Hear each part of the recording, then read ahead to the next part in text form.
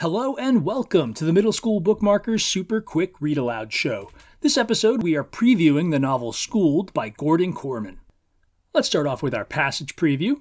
I was 13 the first time I saw a police officer up close. He was arresting me for driving without a license. At the time, I didn't even know what a license was. I wasn't too clear on what being arrested meant either. But by then, they were loading Rain onto a stretcher to rush her in for x-rays, so I barely noticed the handcuffs the officer slapped on my wrists. "Who's the owner of this pickup?" "It belongs to the community," I told him.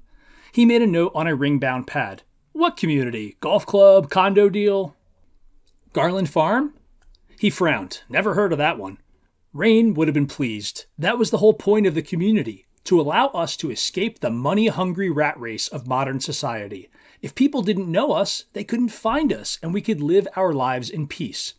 "It's an alternative farm commune," I explained. The officer goggled at me. "Alternative? You mean like hippies?" Rain used to be one back in the 60s. There were 14 families at Garland then. Now it's just Rain and me. I tried to edge my way towards the nursing station. I have to make sure she's okay. He was unmoved. "Who is this Rain? According to her social security card, the patient's name is Rachel Esther Rosenblatt." "Her name is Rain, and she's my grandmother," I said stiffly. "She fell out of a tree." He stared at his notes. What was a 67-year-old woman doing up a tree? "Picking plums," I replied defensively. "She slipped."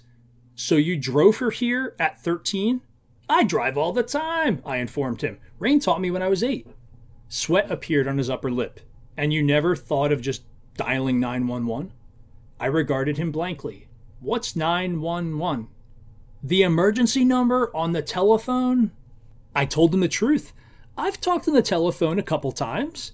In town, but we don't have one." He looked at me for what seemed like forever. "What's your name, son?" "Cap. It's short for Capricorn." He unlocked my handcuffs. I was unarrested. Now let's take a look at some of the reviews for Schooled.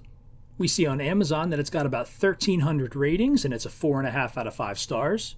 And on Goodreads, it's got over 26,000 ratings and it's rated as a 3.85 out of 5. And I'm about to read the back of the book summary, but first, if you're an educator, here are some common core connections that you could connect to a read aloud like this. And here is our back of the book summary. Capricorn Anderson has never watched television. He's never tasted pizza. He's never even heard of a wedgie. Since he was a little boy, his only experience has been living on a farm commune and being homeschooled by his hippie grandmother, Rain. But when Rain is unexpectedly hospitalized, Cap has to move in with a guidance counselor and attend a local middle school. He knows a lot about the Beatles, tie-dyeing, and Zen Buddhism.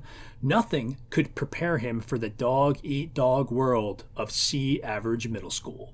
Schooled by Korman is a humorous book. It's also a drama. It is 224 pages long, and the audiobook is 4 hours and 48 minutes. If you are interested in Schooled, I want to point out that the Middle School Bookmarkers YouTube channel has a chapter-by-chapter book club for Schooled. You read a chapter, you listen to us gab about it. You read another chapter, you listen to us gab about it. So if you want a book club experience, you can check that out here. All right, let's wrap this baby up. Moment of truth. Is this book for you? You want to ask yourself, are you interested in the plot and the characters, and do you want to know more?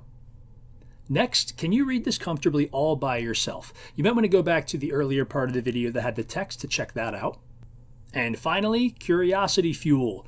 Where have you heard the term hippie before, and what symbols are usually associated with hippies? And finally, who is gonna get schooled in Schooled? Alright guys, thanks so much for checking that book out with us. Check out some of the other stuff on the Middle School Bookmarkers YouTube channel, and we'll see you later.